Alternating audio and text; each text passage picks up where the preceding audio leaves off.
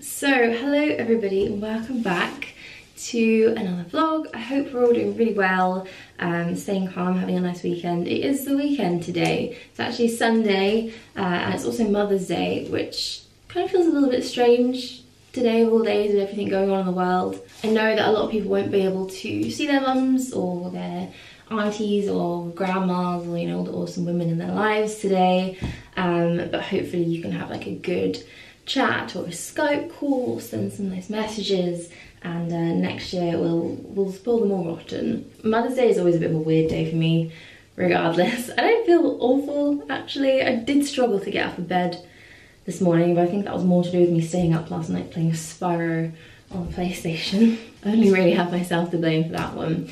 But I did actually wake up to a really lovely surprise. I had a card and some flowers from Moon. Obviously went out of her way to buy those herself, saved up her pocket money, and Joe got some pastries as well, so thank you to Joe. He's far too good to me, he really is. So yes, I had a really lovely breakfast this morning, spent some more time playing Spyro, which is my personal favourite form of self-care at the moment, and now I'm going to do some skincare. I've just like had a shower and gotten ready for the day. The one thing I'm really struggling with at the moment is my skin. It's probably the worst it's been in a really long time, and I understand that the skin is completely relative to what you experience yourself, and for some this might be a really good skin day, but for me there's definitely some issues, and I think it's my fault more than anything. I probably haven't been taking the best care of it.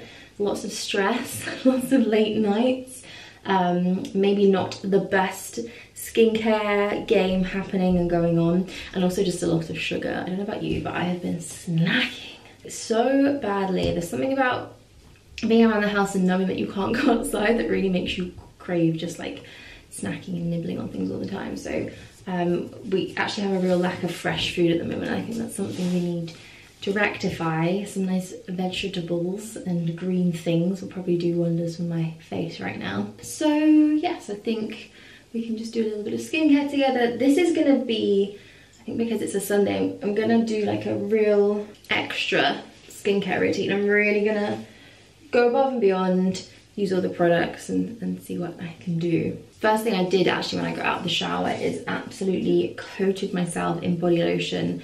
And this, if you're looking for something that is an absolute treat, something you kind of reserve for, you know, a proper pamper day, this is incredible. It's from Diptyque, it's their Invigorating Body Balm, and I cannot explain to you how good this smells.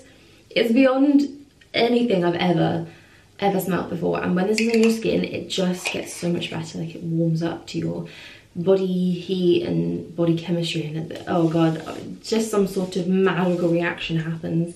I think it's actually orange blossom, so it smells a lot like oranges.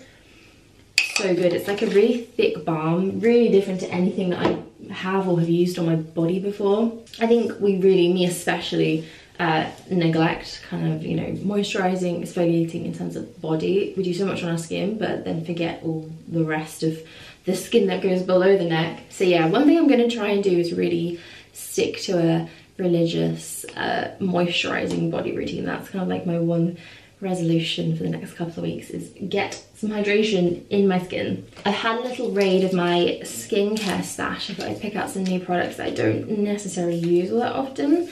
I've got a cleanser here from The Ordinary, the Squalane cleanser. I've got some masks. I've got the Versed mask that I actually got and unboxed in my last video, so I'm going to try that out. It's a clay mask, and I've also got one from Summer Fridays here. Summer Fridays do the most gorgeous skincare products. This is the R&R mask, which I think is a little bit exfoliating. It's like replenishing, brightening, so I'm going to use those two together today and just have a bit of a mask off and really like feed my skin. So I haven't done anything to it today at all. I'm gonna cleanse first. I actually have a workout plan today, first workout in a very long time. So the yoga studio that I usually go to have obviously closed down now, but they're doing online classes.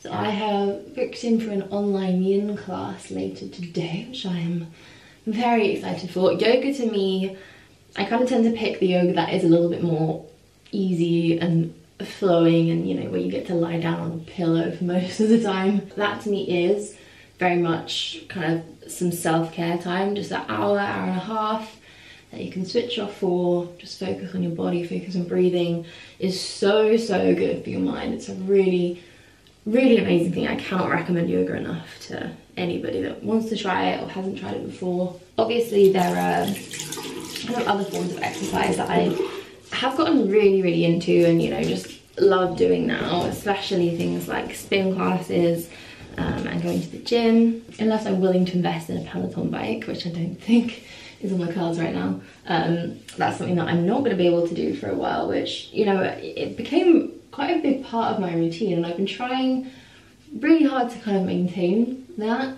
It's not the easiest thing to do, especially when you're at home and you don't have, you know, the necessary tools and equipment to do that with. But things like, you know, doing at-home YouTube videos, there's so many apps and things that give you like a proper set schedule, workout routine. There's a couple that I like. There's one called Freeletics, and also I think Tone and Sculpt is kind of a new one. That one also has like gym routines too. If you going to the gym and you're not quite sure what machines to use and what order to do everything in, it's really helpful. I think for now I'm going to try and focus on yoga at home, maybe go for a couple of runs in areas that, you know, there's not a lot of people around. I think that's going to be fine to do for the moment, because I really just miss like getting a sweat up and feeling my heart pumping and, you know, all of that. I think that's also negatively affected my skincare because I haven't like properly sweated out of my face for a while, and I really think it helps just balance your skin and, you know, keep it refreshed and turning over. I think I should probably do this mask first because it's more exfoliating. I've still yet to try the entire range from Summer Fridays, but everything that I do manage to get my hands on always really impresses me. Look at the little particles inside this. It's got such pretty little, I don't know, they look like flower petals almost. They're probably not, but oh, they feel very like scrubby. I feel like there's maybe some sugar in here. Exfoliating is one of the things that I really neglect when it comes to my skin, and I should definitely do a lot more. Whether that's manual exfoliating every once in a while like this is doing, or, you know, keeping up with acids and toners. That's something that I always skip in my skincare routine. When it comes to the end of the day and you're, you know, just trying to make it into bed as quickly as possible, then a few things sometimes get neglected, and that usually is one of them for me. Mostly because I won't have like a cotton pad, or I haven't washed my reusable ones. It's usually my excuse. Okay, I think I am supposed to massage that one in and then leave it for a little while. Gently massage, I'll leave for 10 minutes and remove with a damp washcloth. Okay guys, I'll see you again in 10 minutes time. Okay, I'm back. This mask is actually very like oily. It feels like a really oily base. And it's almost completely all just been absorbed into my skin. That is how dehydrated and dry I am at the moment. It actually feels really nice. My skin already looks like it's got a lot more glow to it. I think that like dead skin surface there has been removed and rehydrated, and it feels very plump, which is exactly what we wanted.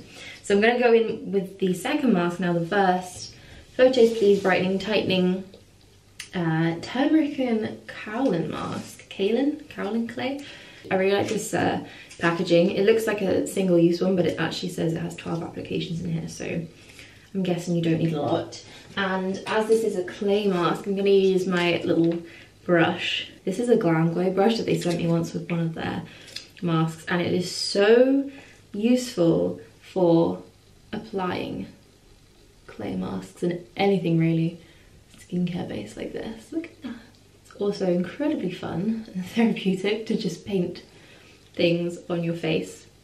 And I find that you waste so much less with this because you're not like trying to get it all on with your fingers and then, you know, washing half of it off with your hands. And you can, you know, practice making the perfect face mask face. So I've left that about 10 minutes and it's really nice actually. It's not one of those clay masks that feels like super and you can't move your face and, you know, it's gonna crack. It just feels like it's kind of pulled out what it needs to do, but also moisturize a little bit too. That really just sort of like sealed the deal, and oh, I feel like I can move it, it feels so fresh. It feels like all my blocked pores and things have been unclogged, and exactly what I wanted. Okay, so that's like the cleansing portion of my skincare over and done with. I usually do like to do a double mask, like a double cleanse and then a double mask if I've been wearing makeup. So I'll always try and do that, you know, maybe at the end of the week. I usually actually use this from The Ordinary. It's the AHA peeling solution. Really quite an intense exfoliation. If you have sensitive skin, it might be a bit much, but I mean, that just usually completely transforms my face. And then I'll do something moisturizing on top. But I'm really happy with those two. Okay, so next, serum. I don't have a serum here that I picked out, so I'm going to use my normal. This is the one I'm using at the moment, again from The Ordinary, the hyaluronic acid. I love a bit of hyaluronic acid. It's my favourite skincare product. I think if I really had to whittle it down and, you know, just use some very, very minimal products in my routine, which, you know, my routine is not that complicated. I don't use as many things as I used to. Usually only when I'm doing something like this is where I kind of go overboard. But that would definitely be one of them. Anything with hyaluronic acid in, just amazing. I usually will always do a layer of that as well, no matter what I'm putting on top of it. And today I have something new. I have these Cellular Recovery Skin Bliss capsules from Elemis. Elemis really do some of my favourite skincare for when it comes to like a pampering or, you know, extra step routine. They just really think about what your skin needs, and there's so many things for so many different issues and problems that you might be having, and just some really gorgeous like pampering products too. So these are all little capsules. There's, I think it's the pink for day and the green for night. So I'm gonna take a pink one out. I really love products that come in capsules. It seems a little bit like extra and bougie, but it feels good at the same time. So I'm just gonna take the contents of that and press that all into my skin. These are just a really gorgeous, luxurious oil. I'm feeling like a good oil base today, just to add in that hydration that I'm wanting. These ones smell like rose and they are so beautiful. The actual rose collection that Elemis do, I have a few things from them. I have their collagen cleanser, and the smell is just insane. A little bit of eye cream. I've got the Illuminating Anti-Fatigue eye cream here from GlamGlow, which I now can't open because my hands are oily. Again, I haven't used this before, but it's been sitting in my drawer for a while and I needed a new eye cream, so I would try this one out. I've yet to find an eye cream that honestly really makes a lot of difference. I do notice the hydration that I get from them and how well they make my makeup apply on top.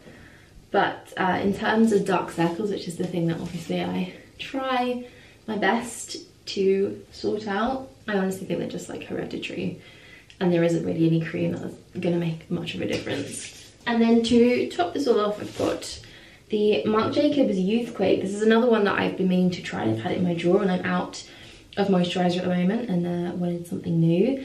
The Hydra-Full Retexturizing Gel Cream. I'm not quite sure what this is going to be like. Oh, it's yellow. Look at that. I'm going to use a little bit of this to start with and see. It might be one of those gel creams that you need just a little bit of. Ooh, so nice.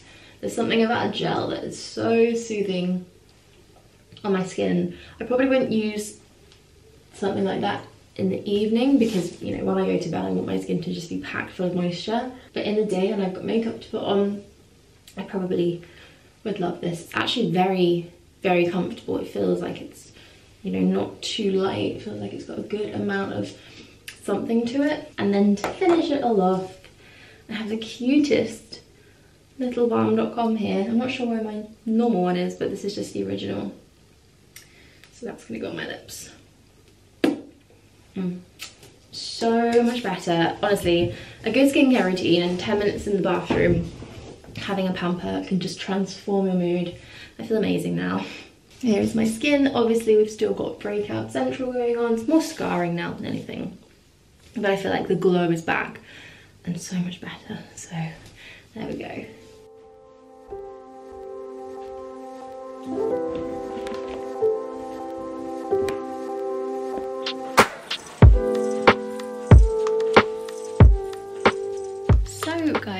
been setting up a little area to do some yoga in, and trying to work out how to log into Zoom, which I've never done before, and hopefully I've done it right because that's where the class is taking place. And I've just had a little visitor who's come to sit here on my lap. I swear, whenever I get this mat out, her favourite thing is to come and sit on it. I don't know if it's because it's like rubbery or squishy, but she absolutely loves it. You got your paws all over my yoga mat. I know your downward dog is better than mine, but you gotta move because you're kind of gonna be in the way. It's actually been such a nice day today, guys. Like, it really feels like a spring day, like so Mother's Day appropriate. And I know so many people probably would have wanted to go outside, and it's been difficult not to do that because, you know, our spirits, we do like to exploit the sun whenever it happens to show itself. I feel very lucky at the moment to have a place to go and sit outside in a garden, although it doesn't actually get a lot of sun. I feel very privileged to just have that outdoor space that I can get some fresh air in and go outside, and, you know, Moon can enjoy it, and we don't have to go into a public park or somewhere where, you know, we probably shouldn't. So that's what I'm thinking about right now. I have to show you actually the card that Moon got me this morning because you were an absolute cutie. I say Moon got it for me. We all know that's not actually the case. But here, look, she even put her own little message in it. With a paw print, I literally can't, it's too much. She got me some flowers. These daffodils, there was such a big bunch, they had to be split up into 3. So in a few days' time, these are gonna come out and be lovely. I never think to buy daffodils, especially around this time of year, but they're everywhere. And they're so gorgeous. They're actually one of my favorite flowers, alongside, of course, lilies. My lilies are looking a little bit sad at the moment. You're probably used to seeing a bunch of these in the background of my vlogs and things because I just love them so much. White lilies are my absolute favourite flower. If anybody is wanting to buy me some, not that you are. So I think I need to do something to rescue these. I definitely heard that if you put lemonade into the water, that helps. I think it's like the sugar burst, something like that. If anybody has any tips, let me know. I've also got this box sitting here on my table while I'm showing you everything. I might as well show you this. This arrived at my doorstep today, completely unbeknownst to me. My dad is the kind of person that if you mention something once, he will go out of his way to find it. So I now have a box of 4 of these Yorkshire biscuit teas. I actually had run out from my stash that he got me at Christmas. This tea, guys, if you haven't tried this, it is incredible. It makes tea an even more heavenly experience than it currently was, which is saying something. It's so good, especially with a rich tea and a little plate of biscuits. So I will definitely not be running out of that anytime soon. Thank you, Dad. He also, bless him, got us these hand sanitizers. I don't know where he found them because you know, they're a pretty hot commodity at the moment, but they're actually cruelty-free and they have vitamin E in them and they're really moisturizing. So my dad, I don't know how he does it, but if you need something sourced, look no further than Gary Coburn.